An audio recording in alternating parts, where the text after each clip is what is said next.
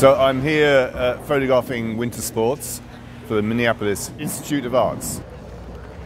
It's not something I'm familiar with, so I've been looking at ice hockey, pond hockey, ice fishing, curling, all these things which are quite different and new for me, so it's quite exciting to come across these for the first time.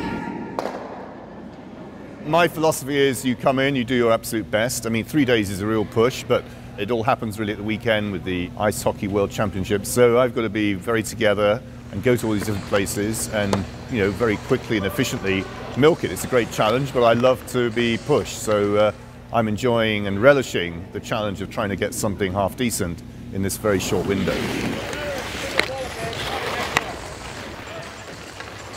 The thing that's interesting is that people are addicted to this cold weather. They rely on this for their sports. And early in the winter, when it was very mild, people were getting quite depressed. And now that it's minus 10, 5 degrees to you, people seem to have come out of themselves. So the thing is that there is this reliance and support, if you like, for the winter sports and for the cold temperatures up here. So they're very incorporated. So people can't complain about the cold because they actually are all addicted to it.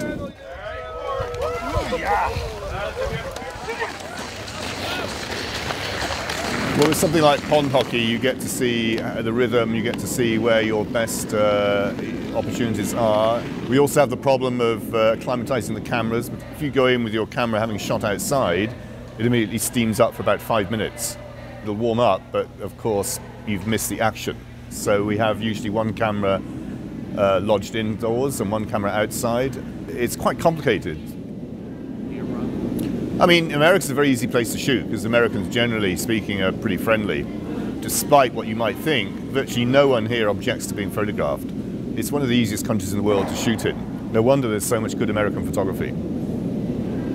One of the things that's been arranged, which is very positive for me, is the possibility to have the pictures run as a sort of supplement or a wrap within the local Star Tribune paper, which will mean we can get the message out to as many people as possible, because winter sport is a very popular subject, while art photography isn't. So if you combine the two, you can get onto a winner.